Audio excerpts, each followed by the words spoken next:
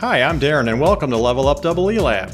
Well, in addition to working on my two Heathkit restoration projects, I've also been working on the design for my HF transmitter, and in today's episode I'll be going through the schematics, some LT spice simulations, and other calculations. So if you enjoy that material, you should like what I've got to show. So let's get to it.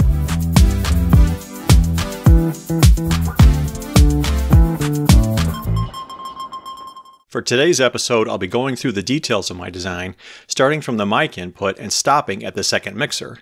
And sharp-eyed viewers will notice that I've made some changes to the block diagram, in particular changing to an NE5532 op amp, adding an amplifier stage ahead of the bandpass filter, and using the third output from the SI5351 to provide a CW carrier signal.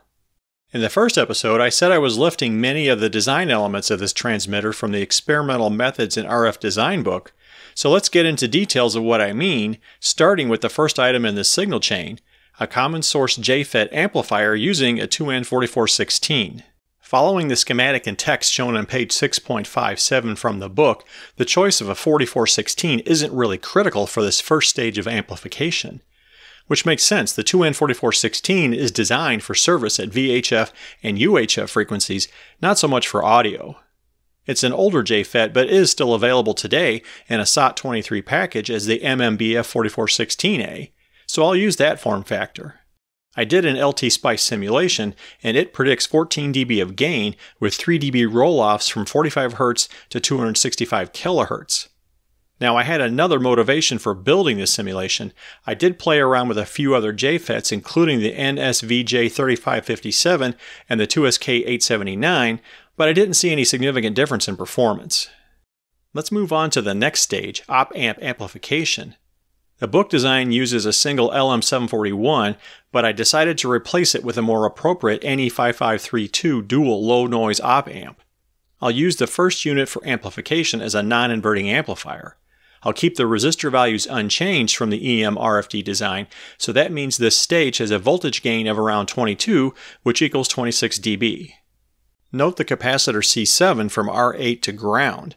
That perplexed me the first time I saw that because a typical non-inverting op-amp would have R8 connected directly to ground. But after further study, I realized that R6 and R7 are setting a 50% of VCC DC input bias that we do not want amplified. C7 prevents that, so all that gets amplified is the AC component. The second unit I'm using is a low-pass filter. It makes sense to knock down any frequency components above normal speech, and that's what this guy does. The specific combination of resistor and capacitor values I've chosen makes this a basic 2-pole Butterworth response with unity gain. The cutoff frequency can be manually calculated as 1125 Hz, and the results of the LT spice simulation concur with that math. You can see the difference here between the green plot, that's the gain response before the LPF, and the blue plot, that's the gain after the LPF.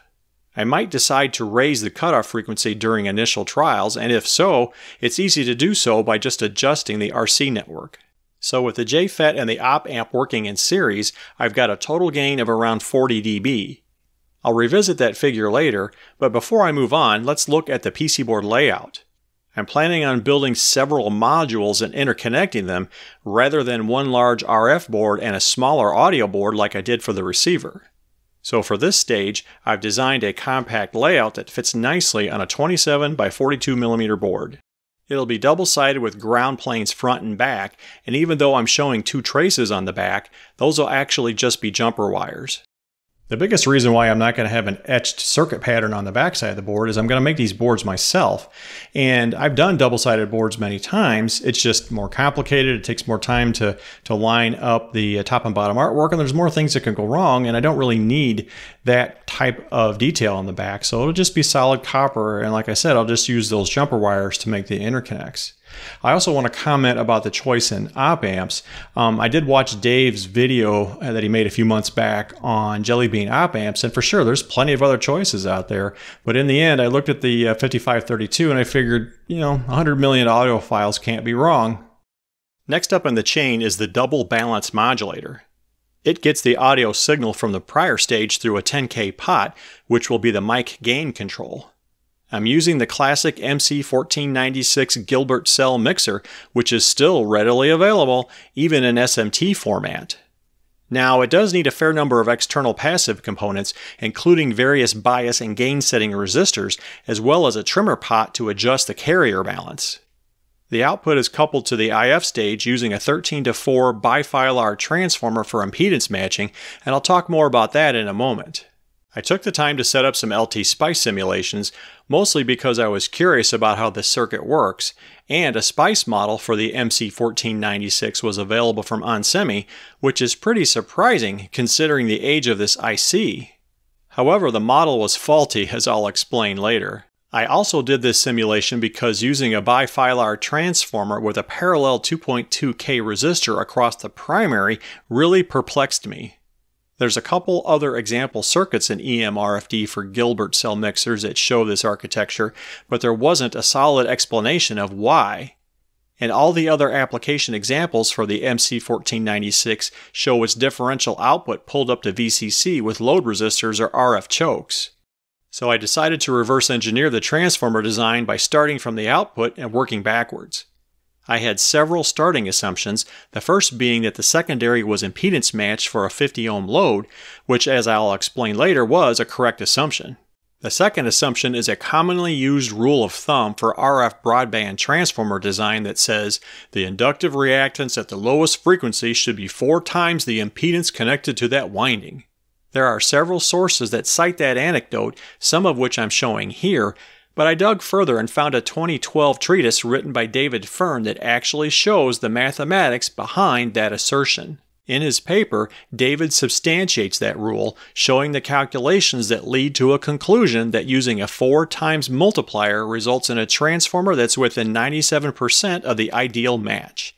So there you have it. The third assumption is a statement on page 6.57, which says to use a 10-to-3 turns ratio transformer for the illustrated IF frequency of 9 MHz, implying that it would need adjustment for other frequencies. So combining the first two assumptions, that means the inductive reactance of the 3 turns in the secondary winding would need to be 4 times 50 or 200 ohms. Doing the math, I calculate the reactance of the 3 turns on the FT3743 core to be about 214 ohms at 9 MHz, which is close enough and validates those assumptions. Continuing down this rabbit hole, doing the same calcs for the 10 turns on the primary yield that it would have an inductive reactance of 2375 ohms, which, divided by 4, works out to be impedance matched for just under 600 ohms. Note that I'm treating each winding in the bifilar primary individually. Because my IF frequency is lower, I'll need more turns on the transformer in order to hold the inductive reactance to 200 ohms and 2400 ohms. Doing the math, and because the number of turns have to be integers, that works out to a new turns ratio of 4 on the secondary and 13 on the primary. So I'll use that for my design. With that settled, I built a simulation to confirm what audio signal level would be needed to hit the target output power. I've set the carrier oscillator to 5.5 MHz and a peak-to-peak voltage of 300 mV per the recommendation in the book. Target output power is minus 20 dBm into 50 ohms, so that works out to be a 31.6 mV peak signal. I applied a 1 kHz audio input and adjusted its magnitude until I got close to a 32 mV peak at the output, and that works out to needing an audio peak level of around 250 mV. Jumping back for a moment to the audio stage simulation, recall that it predicted 40 dB of gain.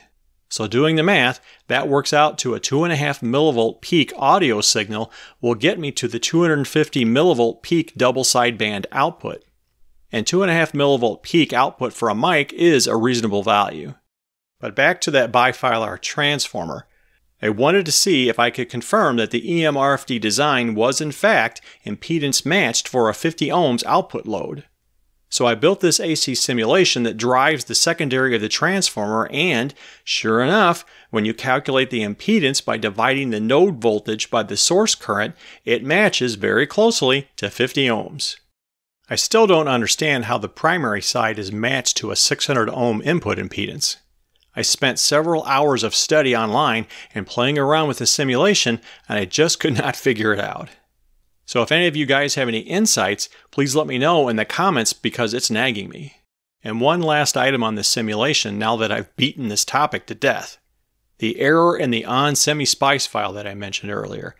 Yeah, the first time I ran the simulation, I got a flatline output. And I'd already double-checked my circuit connections before running it, so that meant it was time to scrutinize the model file that I downloaded, and sure enough, there was a mistake in the header. For whatever reason, the node assignments for pin 7 to pins 14 were backwards. So all I had to do was reverse them, making them match the device pinout, and it worked. I let OnSemi know about this issue, and they did acknowledge my request. And here's what the PC board layout looks like. I was able to easily package everything on the same 27 by 42 mm footprint as the audio amplifier, which makes it possible to stack these boards if I so desire.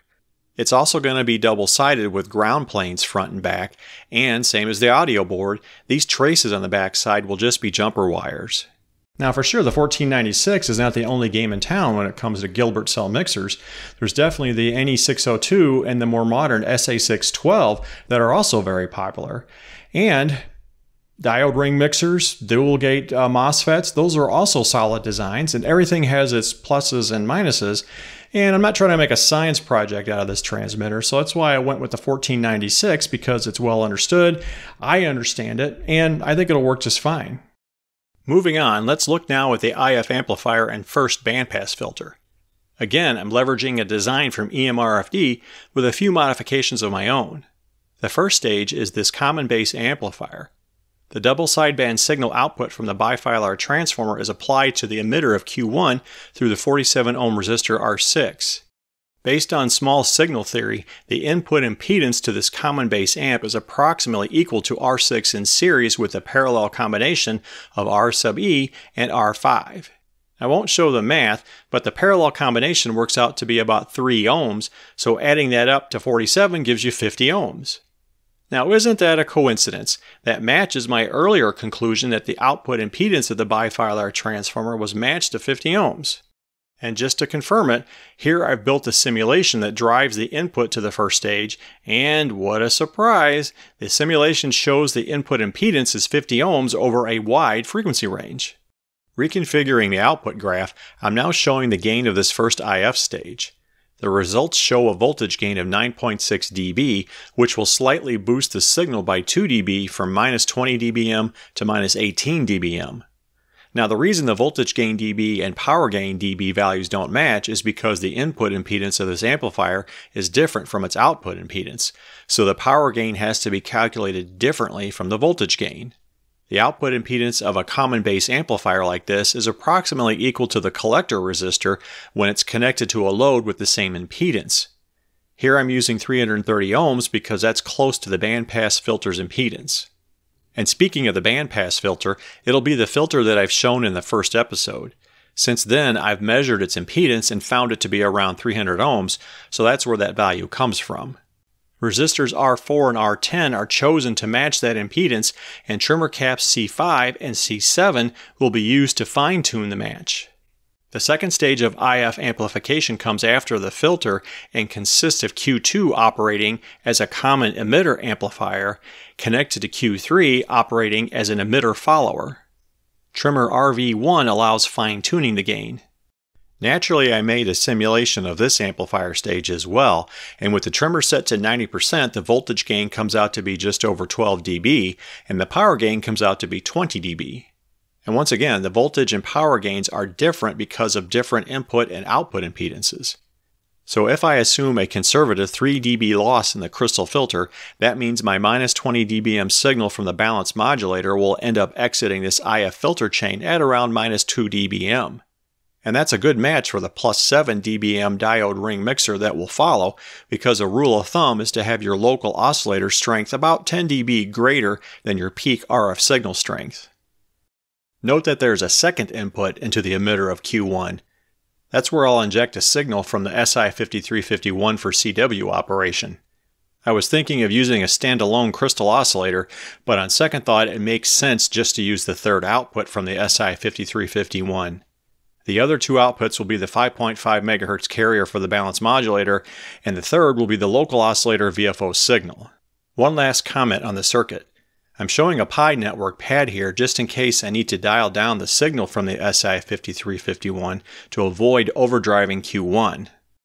I spent a lot of time in this episode going over my calculations and estimations for gain, and certainly that's not the only important engineering parameter when designing a transmitter. Could consider noise factor, could also consider second and third order intercepts, and I would show those calculations if I had those calculations. I'm just not at a point where I can do that kind of math yet. And I'm definitely more old school when it comes to the right balance between engineering analysis and actually building something. And I think what I've got here is solid enough that I should build it and try it out, and if it doesn't work properly, I can always go back and adjust it. Yet another reason why I'm trying to make this design more modular than the receiver so I can experiment and make changes if I want. Now, in the next episode of this series, I certainly could continue this engineering analysis and LT Spice simulations on the preamp and the final PA, but I'm thinking more along the lines of I'm just going to build what I showed today and see if it works. It's simple enough that I could just have a receiver at 5.5 megahertz and see what kind of signal I'm getting. So I'm leaning more towards that. Setting all that aside, I hope you did enjoy today's episode. I certainly enjoyed making it and enjoyed going through the calculations and simulations to see if my ideas have a chance of working. So as always, thanks very much for watching, and bye for now.